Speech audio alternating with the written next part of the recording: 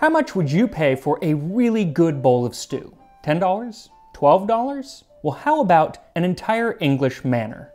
Well, today's dish, known as dillegrout, was served at the coronation of the kings and queens of England for over 750 years, and it came at the steep, steep price of one English manor. So thank you to Babbel for sponsoring this video as I try to recreate one of England's most expensive dishes ever, this time on Tasting History.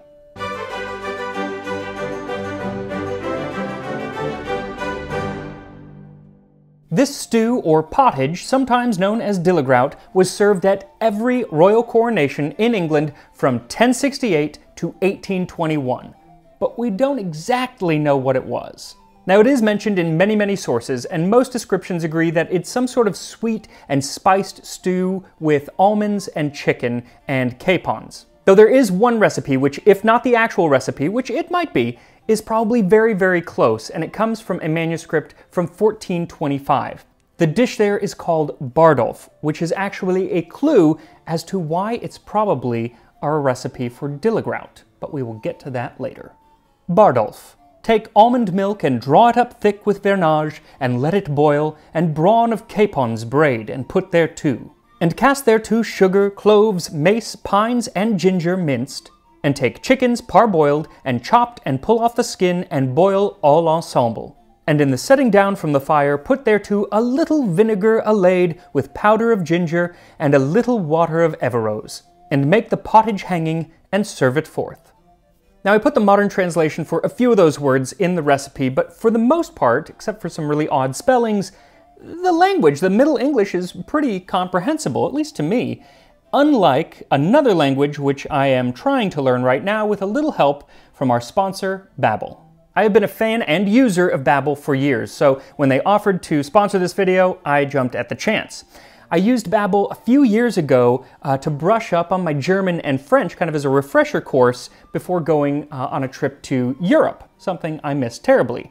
And the next place that I want to go, I'm going to have to learn an all-new language because I want to go to Spain. Otra cerveza? Don't mind if I do. Also, my soon-to-be in-laws prefer speaking Spanish, and so hopefully this will break down some of those linguistic barriers. Though the end goal is that hopefully someday, with a lot of practice, I'll actually be able to read through some of the Spanish and Mexican cookbooks that I have upstairs, historic ones that have not yet been translated. Though I am still at the beginner level, so be patient. But with Babbel, you can start speaking a new language in as little as 3 weeks. Now, my favorite part of the app are the podcasts because they immerse you in the language and you can hear native speakers talking, so it really helps with your pronunciation, which, if you watch this show, you should know that I pride myself on my foreign pronunciation. So if you want to join me in learning a new language, you can get 6 months free when you sign up for a 6-month subscription to Babbel by clicking the link in the description. But as for today's recipe in Middle English, what you'll need is 1 cup or 120 grams of blanched almonds, 3 cups or 710 milliliters of vernage. And what is vernage, you may ask? Well, it is probably an expensive, sweet, strong white wine from Italy, though there are conflicting histories, but that seems to be the consensus. So any sweet white wine should work. 3 pounds or 1.5 kilograms of chicken divided into white meat and dark meat. Now this will serve as both our chicken and our capon, because I don't want to buy another capon because they're really expensive, and I just got one for the cockatrice, and it turns out it pretty much just tasted like chicken. 1/4 cup or 50 grams of sugar, 1/4 teaspoon of clove, 1/2 teaspoon of mace, 1/4 cup or 35 grams of pine nuts, 1/2 teaspoon of dried ginger chopped up, 1 teaspoon of salt, 1/8 cup or 30 milliliters of white wine vinegar, 1 teaspoon rose water, and 1/2 teaspoon of ground ginger. Now the first thing to do is to prep our poultry. For the dark meat, chop it up and then pound the heck out of it just as you should pound the like button, until it's nearly pulp. Then parboil your white meat for about 10 minutes, and then chop that up into small pieces as well. Then we make some boozy almond milk. I said it was supposed to be boozy, it kind of sounded like bougie. It's boozy almond milk because, unlike modern almond milk, which is always made with water, medieval almond milk, which was a very common ingredient, was sometimes made with water, but it could also be made with ale or with wine, as we are doing today. So first, soak your almonds in cool water for several hours, Then drain them and add them to the blender with the wine and blend. You're not going to over blend this, so just blend until you pretty much have all of the almonds pulverized. Then set up an almond milk bag or cheesecloth with a strainer over a bowl and pour the almond milk in. Then let it drain as much as possible on its own before gently squeezing the bag to get all the liquid out. And there's your almond milk. So pour that into a pot and set it over high heat, and then add your pounded dark meat and bring to a boil. Then add in the sugar, clove, mace, pine nuts, dried ginger and salt, as well as the parboiled white meat. And then let it simmer for about an hour. More than ample time to discuss the origins of this super fancy stew. King Hardicanute, midst Danes and Saxons stout, caroused on nut-brown ale and dined on grout, which dish its pristine honour still maintains, and when each king is crowned, in splendour reigns. A lovely 18th century poem, and complete hogwash, because King Hardicanute reigned about 25 years before this dish became associated with any coronations. It's actually a very hard dish to track because the name keeps changing. Even in this poem, he just called it grout. And in all, I came across a dozen different words all referring to the same darn dish. But regardless of the name, it is thought that the first presentation came from William the Conqueror's cook, Tesselin, at the coronation of Queen Consort Matilda in 1068. What's cool is that not only was it in 1068, but it was on this very day in 1068, May 11th. At least this very day if you are watching this on the day that I released the video. I just thought that was kind of cool. Side note, only because this is my favorite period in all of English history and maybe even all of history, so any chance to get to talk about it is not going to be passed by. A year and a half earlier at William the Conqueror's coronation, William I, which was on Christmas Day 1066 at Westminster Abbey, the people who were in attendance cheered and huzzaed so loudly that the Norman guards outside, they thought that it was a riot, and their response was to burn down all of the houses surrounding the church. That's the aggravating thing about this time period, in England especially. You get a lot of lists of events without much context or explanation. Sometimes you do, but not always. So why they thought, oh, there's a riot inside, let's burn down houses outside, was a good idea. We are just left to wonder. Another thing we are left to wonder about was it William or was it Matilda who loved this dillegrout so much that they were willing to pay someone a manor for making it?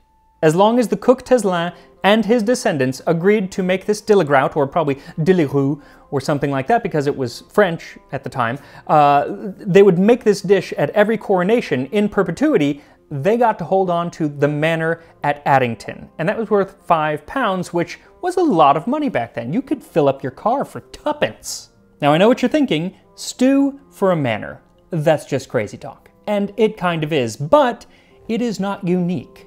See, when Duke William came to England in 1066 and defeated King Harold Godwinson at the Battle of Hastings, William essentially owned England, and so he had a lot of land to give out to people.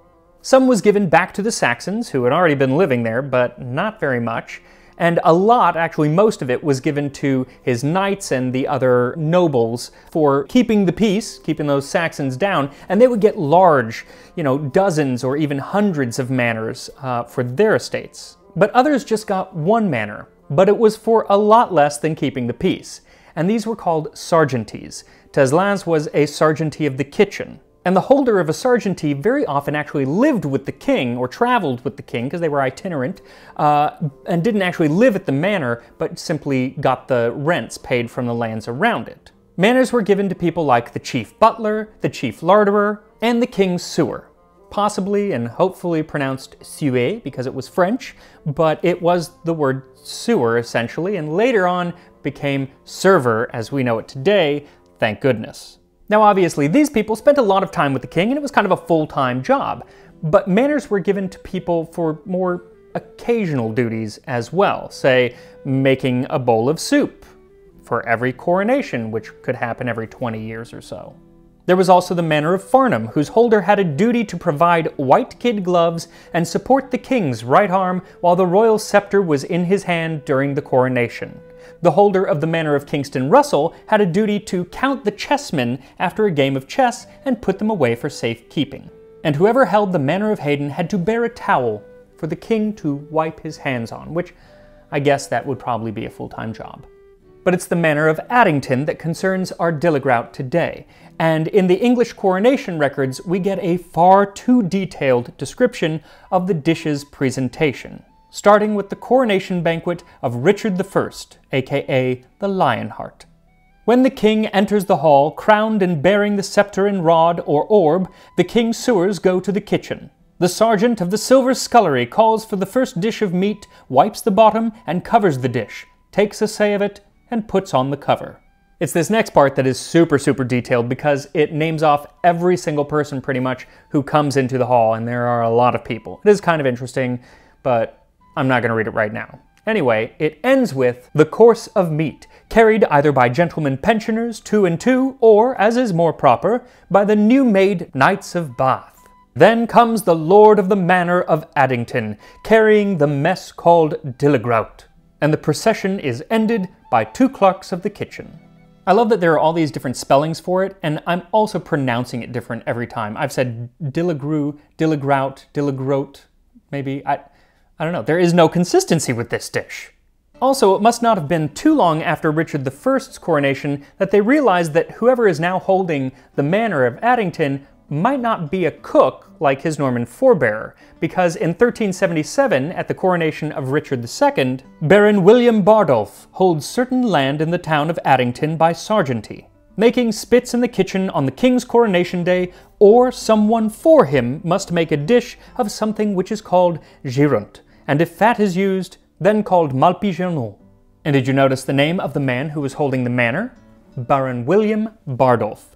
The same name as our recipe, which was written only a few decades later, which matches the description of Dilligrout. So it is a fair assumption that the recipe might actually be that for Dilligrout. We'll never know because they just keep changing the name. It's really frustrating, but it is always associated with the Manor of Addington. Also by this time, the 14th century, we find out exactly how much Dilligrout the man had to make for the coronation, and it wasn't actually that much, probably just about enough that he could carry it without spilling it. 3 dishes, one before the king, the second to the Archbishop of Canterbury, and the third to whom the king shall assign it. And early on, that must have been a real honor to have one of these 3 bowls bestowed upon you by the king. Though, as tastes started to change and medieval flavors started to kind of go by the wayside, the idea of having some sweet and spicy almond chicken stew kind of lost favor, I guess. In 1661, at the coronation of Charles II, Thomas Lee Esquire brought up to the table a mess of pottage called Dilligrout, whereupon the Lord High Chancellor presented him to the king, who accepted his service, but did not eat the pottage. By this time, the menus at coronations had become ridiculous. The coronation feast of James II had 1,445 dishes presented. So it's kind of like going to a modern buffet. You gotta be strategic with your plating. You can't be taking on foods that you're not wild about. Ah, thank you for the Dilligrout. How wonderful. Smells fantastic. Thanks. Thanks a bunch. Okay, bye-bye. Give me the chicken tenders, please. Also, that incident came from a book by Thomas Blount, who was living at the time, and the book was all about kind of the weird things that people did for their land holdings, and it has the perfect title, Fragmenta Antiquitatis, Ancient Tenures of Land and Jocular Customs of Some Manors Made Public for the Diversion of Some and Instruction of Others. I love those long titles of old books. You'd think that they had ink to spare, even though they didn't. Now, the jocular custom of serving Dilligrout at coronation feasts kept up for about another 150 years, but the dish had its last hurrah on July 19, 1821, at the coronation of George IV. After that, so long Dilligrout, hello Victorian foods that all were made with gelatin practically. And I do have to do some of those weird Victorian foods like calf's foot jelly and whatnot, but luckily for me, today, no gelatin in our Dilligrout.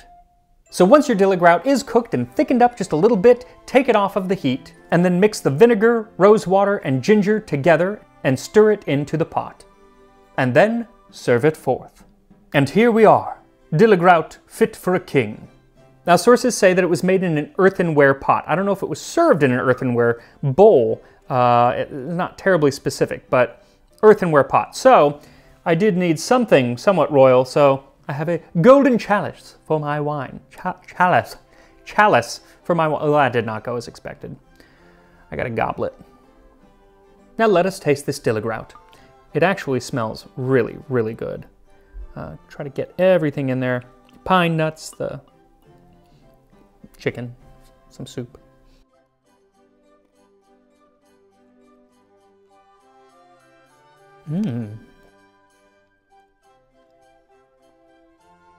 So before I say anything, let me just say, I'm going to eat this entire thing. I really, really like it. It's weird.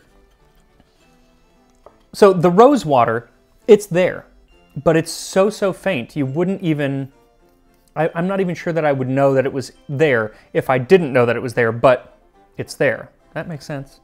The spices are really nice, not overpowering, but the sugar is very present. It is a sweet dish. But so is barbecue. Don't think of it as a chicken soup or stew or pottage. Think of it as a barbecued chicken soup or stew or pottage. Because that's what I'm getting, like a sweet barbecue-y flavor with then like that hint of the wine, the sweet wine, and then the rose. The rose really kind of, it's there. It's there, I know it's there. I can taste it, but it's not strong. All of the other spices are present, but none of them overpower each other, which is nice. I guess I put the right amounts in. Yeah, I'm gonna eat this. This is really, really good. Also, just a reminder that we have a Reddit and a Discord, both of which I have links in the description. They're great places to go and have conversation about things on tasting history, but also about other foods that you're making, other history, other things that you're enjoying. They are both fun places with a kind community.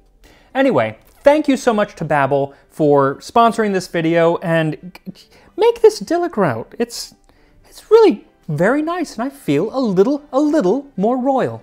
Anyway, I'll see you next time on Tasting History.